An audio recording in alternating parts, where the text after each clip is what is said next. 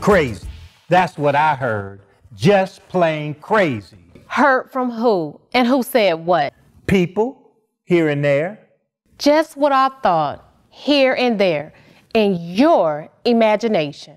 My sister Maggie worked with Reverend Jenkins many times over the years, and she had nothing but wonderful things to say about her as a pastor and as a teacher. And I've heard her speak many times. She was wonderful. She was funny, and yet she can send you flying into the heavenlies at the drop of a hat. Crazy. Deacon Spires, what do you think? Well, I think we need a pastor. And since our budget is just about zero, no one else seems to be interested. Well, speaking of pay, how much do you think she'll want? Hopefully, not too much, because I heard that she inherited some money from both her parents and her husband. Heck, crazy shouldn't cost us anything. Will you stop it? Baby. Something's got to change, because we keep doing the same thing over and over, and our church is dying. Are we comfortable with that? Then let's go tomorrow and ask her. Face to face is always best. Deacon Spires, you have that casting thing. The rest of us will go tomorrow morning early at 8 a.m.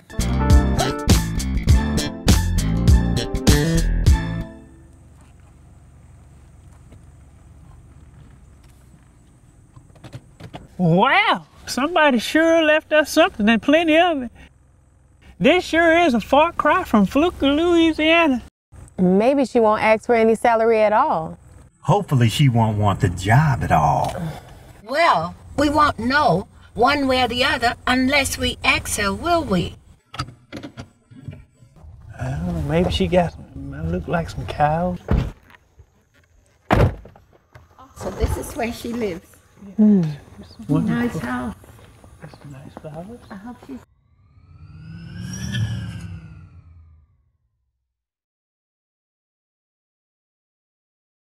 Well, here goes. Here goes crazy.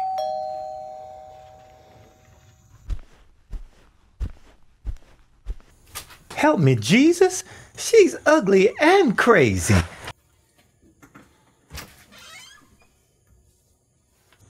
Oh, Lord, they both ugly.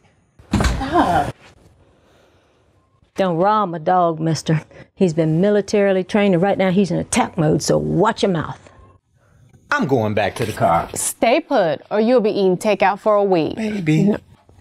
Reverend Jenkins, please forgive Deacon Hall, but we are all a bit nervous about being here today. Reverend Jenkins, I'm Mary Hall. This is Mama Scott, Deacon Ragland, and my husband, Deacon Hall. Good morning. Reverend Jenkins, we're from the First Light of the Southern Light Holiness Temple Emmanuel Sanctuary Church, and we need a pastor. I don't know about a pastor, but you're trying to say that thing fast 3 times. Please. I'm sorry. I am being a pill, and I apologize. A pastor. There have got to be a lot of young deacons or elders or Bible school graduates that would love to pastor your church. The problem is, we have a small church and our bank account is even smaller. Wow. So in other words, he was brutally beaten, horribly crucified for us, and yet folk don't want to minister to his people without a big paycheck. Ay, ay, ay. Please, Reverend Jenkins, we're like sheep without a shepherd, having no one to lead us. And we've heard some good things about you. Would you at least consider coming to our church and talking with us for a spell? Y'all, I'm retired, and I really want to spend the rest of my life just writing. But you don't play fair. You go straight to the heart. All right, how about 1 week from today, 10 o'clock in the morning?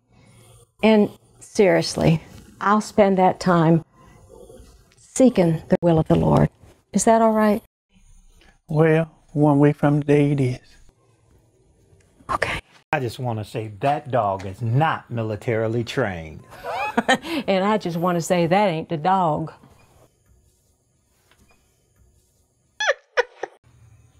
Now I'm going to the car. If I could just learn to behave.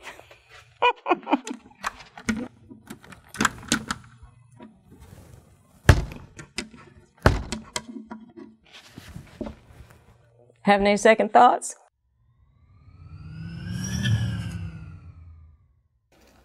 Good morning.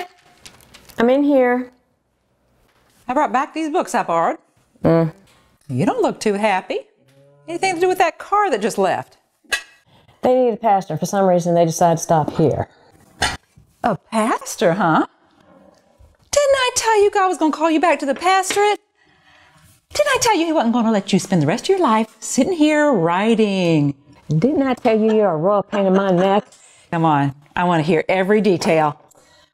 Well, listen, I was holding firm, really, holding real firm, until this sweet little deacon looked at me real pitiful like, and he said, Please, Reverend Jenkins, we're like sheep without a shepherd, having no one to lead us. oh, my heart. And then I saw this vision of a desert and all these little sheep. Somebody just shoot me. Stop being so dramatic. Lynn, you were born to minister to people. I've watched you in about every situation. I've seen you go after an abusive husband in a way that calls Satan himself to turn and run. The next minute, you were sitting there holding the wife, rocking her like a baby. Your tears were dripping down her head. Can I say, I hate abuse, and I have such compassion for those that are abused. That's why you need to be in church leadership. God's gifted you with a pastor's heart. You need to get out there and use your gift.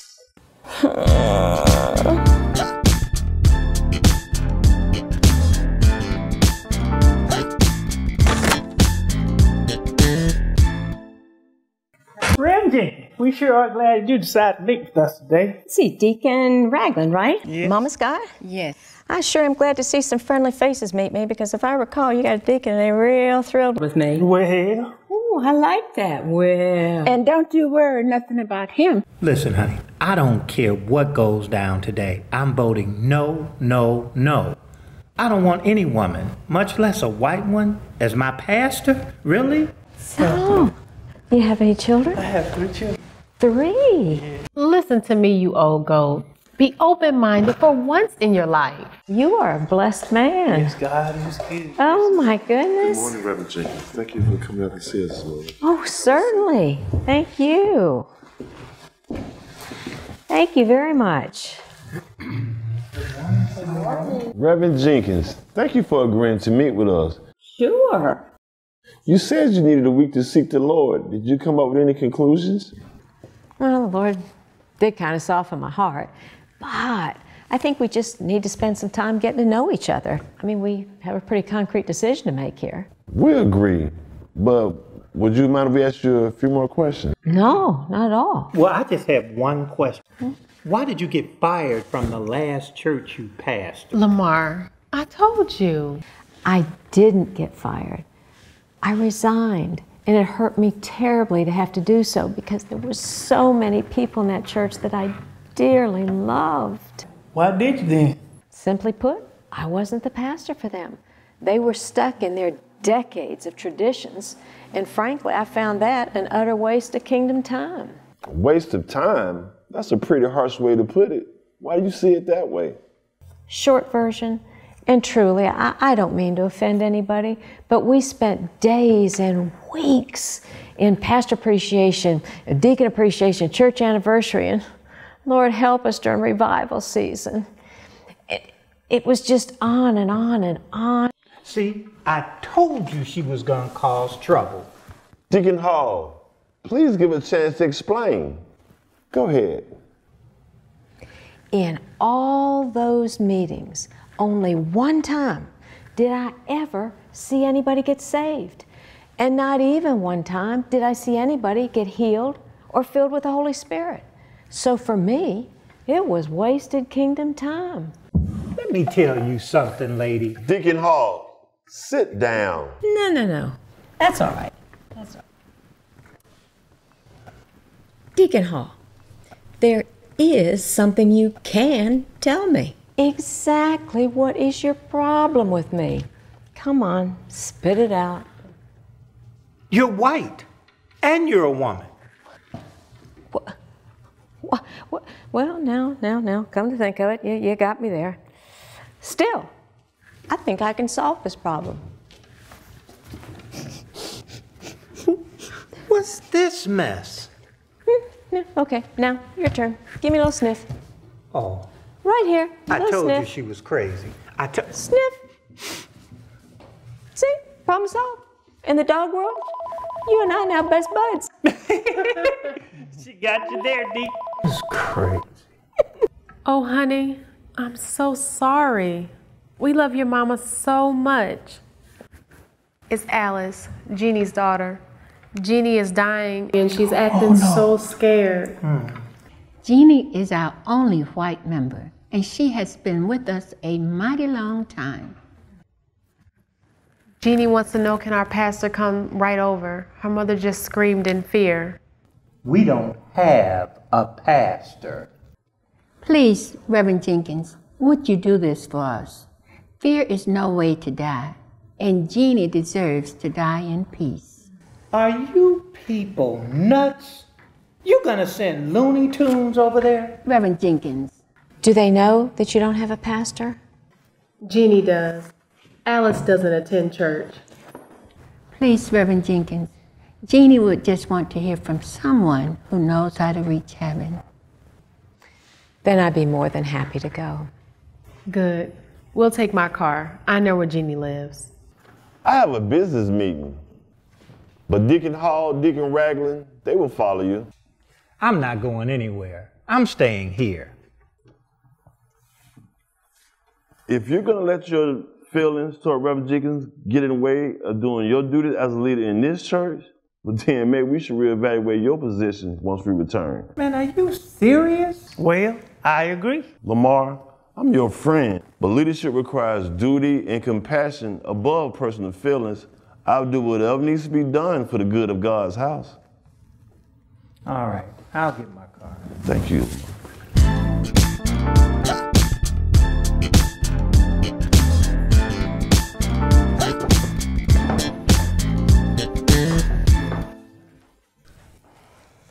Alice, this is Reverend Jenkins. Hi.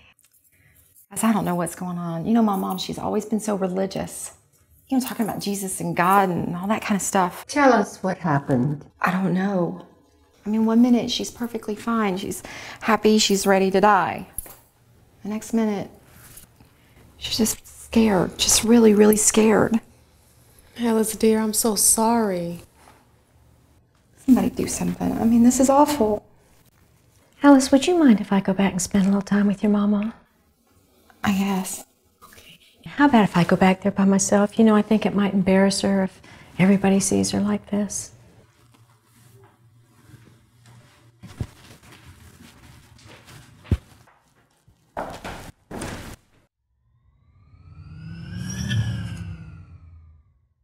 Jeannie, I'm Reverend Jenkins. I'm interviewing for the pastorate for your church. Why are you so afraid? It's my daughter and my son. They don't know the Lord. Who's going to pray for them when I'm gone? Who's going to lead them to the Lord? How about if I promise you that I'll pray for them and I'll reach out to them and we'll see what the Lord will do. He does love them, you know. I know. Thank you so much. I sort of sense there's something else bothering you. Will I make it to heaven? Oh, for goodness sake, yes. You have served the Lord faithfully. This is the time for your reward. This is to be a time of joy, not of fear. Then why am I so afraid? It's just that old devil trying to steal your joy. He's trying to take one last pot shot at you because he knows that you are about to stand before God Almighty and hear those most wonderful words. Well done, you good and faithful servant. If you want me to, I can get rid of that fear for you. Oh, yes, please. This is easy. There's no problem. And I'll be back in just a second. I gotta have a little conversation with the source of that fear. Demon from hell, you listen to me, and you listen to me real good. Jesus you know, and you know me. You know I'm a woman of the Most High God, and inside me dwells the fullness of the Godhead and all the power and authority that they bring. And so now in the name of Jesus, I command you to get your hands off this saint of the Most High. Get out of this room, and don't you even think about coming back. Do you understand me? In the mighty name of Jesus. I'm back. It's gone. Fear's gone. Of course it's gone, sweetie. And now, in peace and joy, you are about to enter the wonders of eternity with your Lord. I'm so excited for you. Can I come with you? How am I going to get there? How am I going to get to heaven? Well, to be absent from the body is to be present with the Lord. And then there are those who say they've had a visitation or report that an angel escorted them.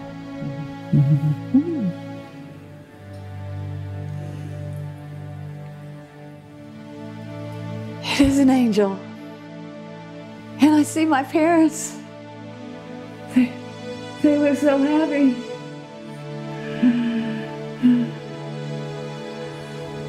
Oh.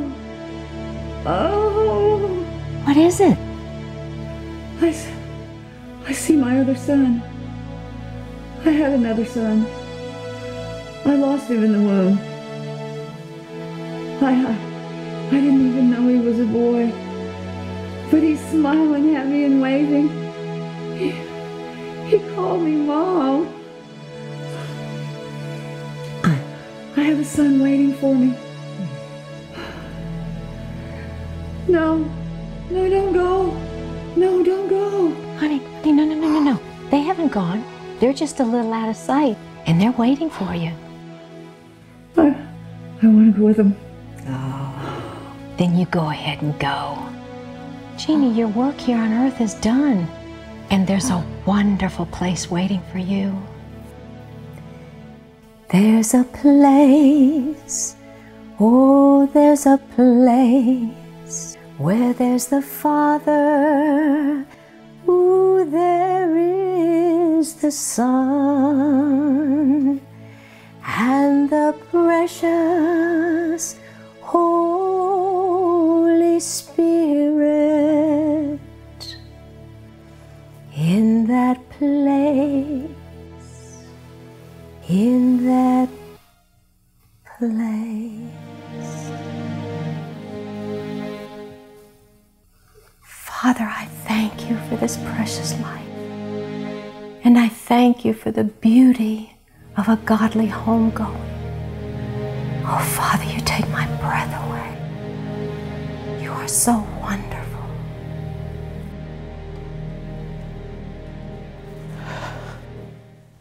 I can hardly breathe. I've never seen such a sacred moment. Please call her to my side when it's my time to go, will you? And she'll be there. She's not going anywhere. I can promise you that.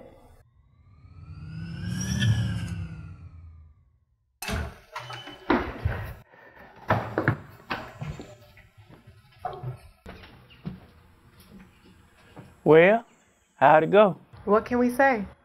We can say that we have just witnessed the most beautiful, the most sacred moment in the history of our church. I'll never forget it. And I've been changed. She will be our pastor. Wait just a minute. With all due respect to the current situation, our bylaws state that the vote must be unanimous, and I still vote N-O. Let me tell you something, you obstinate old man. We just saw the authority of Christ in that woman. There is such power in her, yet such tenderness. When's the last time demons fled at your command, Mr. My Way of the Highway? Listen, stop talking nonsense, woman. My vote is still no. Then my vote will put you and your no vote on the sofa. Deacon Hall, I have respected you for years. Not because of your character, but because of your position. Now, you respect my position as mother of this church, and you listen to me carefully. She may not be as other ministers, and she may be a little crazy, as you say, but after witnessing what we have today, I believe she is anointed of God, and that she has been sent here to us as a special gift.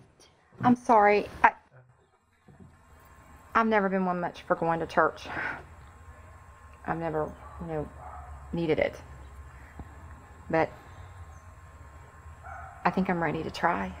Oh, bless you, child. Reverend Jenkins is the pastor, right?